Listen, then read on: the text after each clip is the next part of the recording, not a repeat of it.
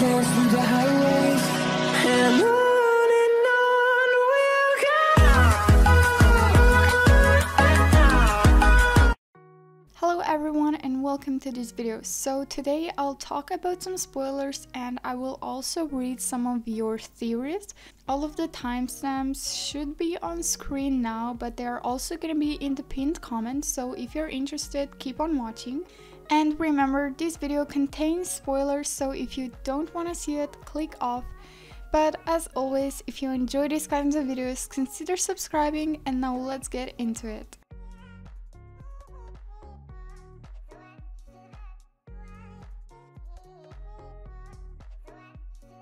So it was with this Wednesday that SSO added a new, or should I say a secret feature in Riding Arena.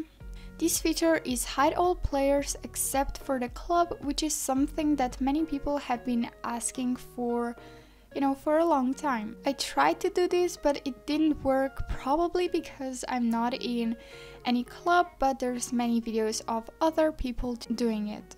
I don't think that SSO did this unintentionally, since it's something that we can easily do in the game. But since they didn't post about it in their news segment on their page, I think that this is like a little sneak peek or spoiler. They did like a few polls on their Instagram a few days ago, and they asked if we wanted to see more hints and spoilers, and the majority said yes. So I think that we're gonna be getting more and more, which is very exciting. It also obviously doesn't look completely finished because it has like these underscores, but it is definitely something that they're working on.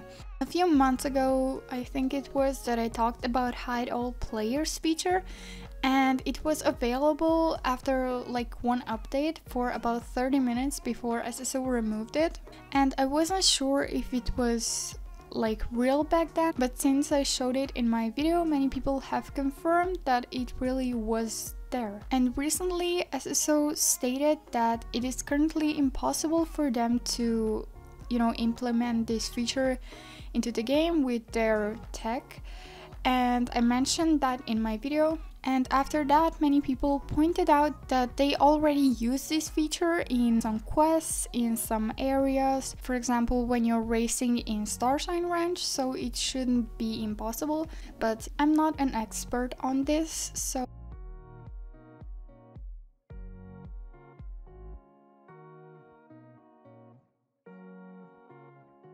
Matilda, who is a concept artist at Star Stable, has posted some new concept art on her Instagram. So concept art is a form of illustration used to convey an idea for use in films, video games, animation, comics. So before Star Stable creates a new horse, a new area, whatever, concept artists will draw them, make them.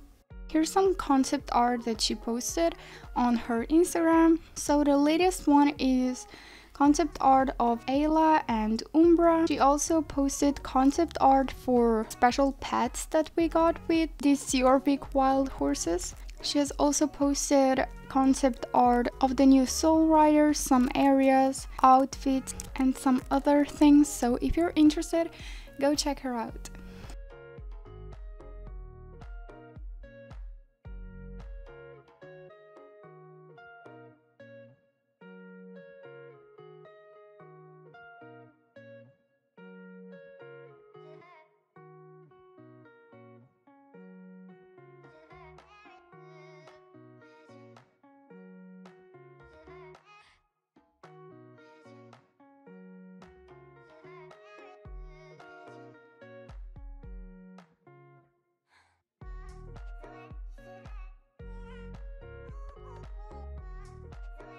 So Star Stable added the new American quarter horses about a month ago now, and with this week's Wednesday they wrote this in the coming next week's segment. You might want to spend even more time at the Starshine Ranch now, because even more beautiful quarter horses are on their way.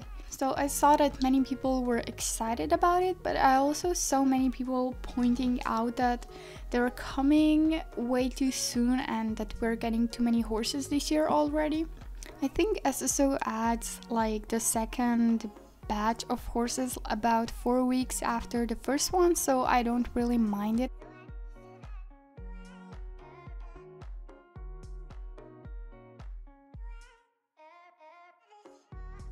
Someone said, I think more culture could be added. I would ask for body customization, but realistically that won't happen. However, I think different clothes from different cultures would be cool, like ponchos, kimonos, etc.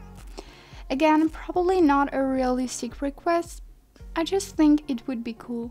And Starstable said, player character updates are something we want to do, but we're really only in the early stages of scoping such a project. It's a huge concept as the characters interact with so much in the game, but we agree that it needs to be done. So I know that, you know, SSO is just a game, but I think it would be really cool to have, you know, some clothes or just other things from, you know, different cultures.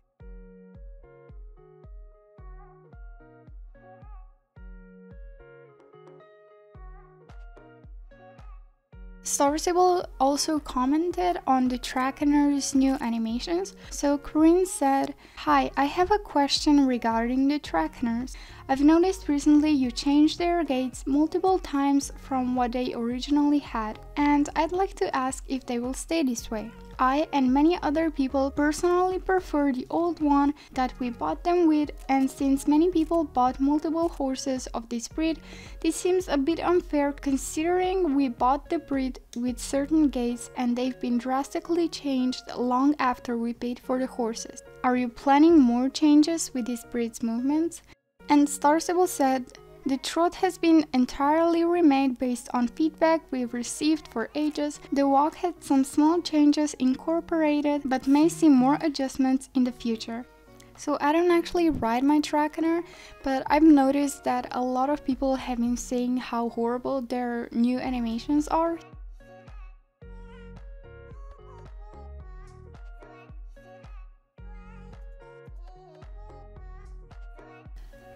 And now I'm gonna read some of your theories and thoughts, and remember, this is just speculation based on, you know, spoilers, hints, quests, I don't know, everything and anything. So with that in mind, let's get into it.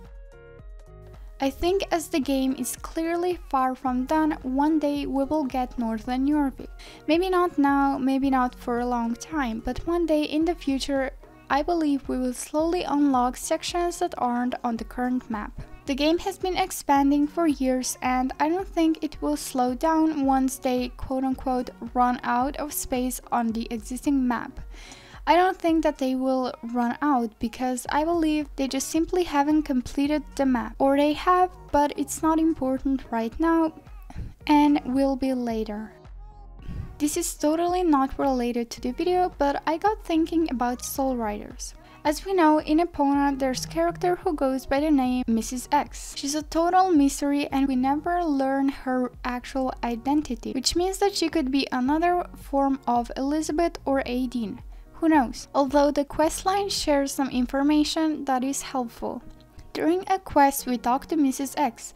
She mentioned something about GED by the name of Chill. Chill is an important NPC, Syntax, who is known to be able to hack everything. Could he be secretly working with Dark Core and could also be related to Garnock?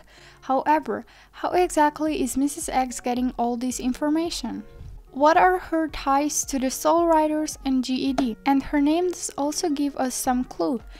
Her NPC name is Mrs. X, which means she's married. This leads us to one of the bigger questions. Who's married to Mrs. X? Does he/she have the same knowledge as Mrs. X herself? Regarding the codes for Mystic Valley, I found these codes, Mystic Valley Crack and Mystic Valley Shortcut, when looking into the game files.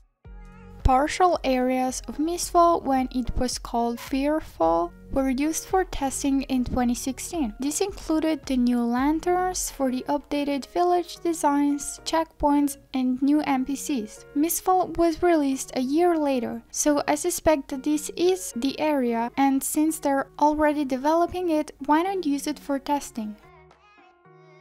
I read somewhere that they take places for future ones in such locations, and until their time has come, they use objects, environments, and textures for tests. And if my memory serves me right, at the very beginning of the game, we are told that our character arrived in Jorvik not only at the summer riding school but also for admission to the University of Jorvik, which suggests that the character planned to stay for study. Although apparently the character will not enter any university, the character must save the world. We won't be getting Northern Jorvik this year for sure. Please remember that this is a 3D game and an open world with fantasy graphics. It will take a long time, 5 years or more really.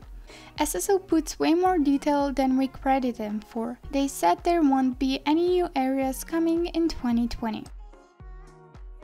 Thank you for watching, and I'm gonna see you in my next video. Bye!